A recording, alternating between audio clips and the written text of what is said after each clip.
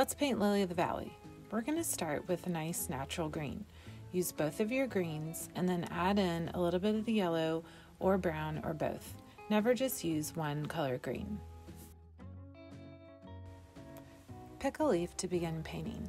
It's okay if your paint starts running out a little bit as you paint. This adds a nice variation to each leaf.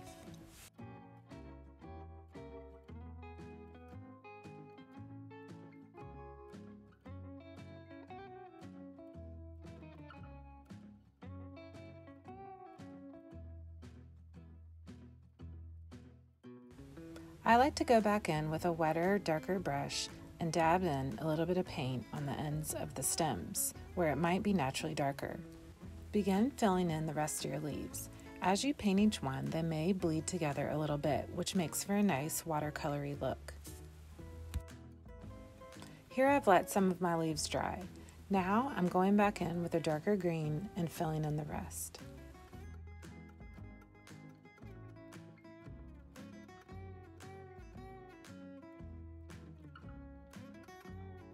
Now dab a little bit of brown on the tip of your brush and carefully draw in the little stems of each little bloom.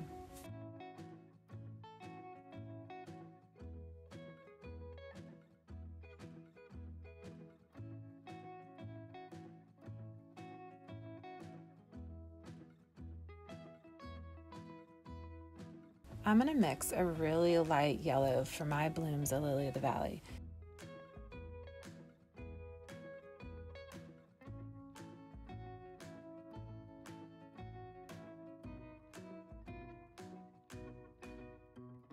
Now dab yellow onto each little bloom of your flower. Make sure to leave some white space.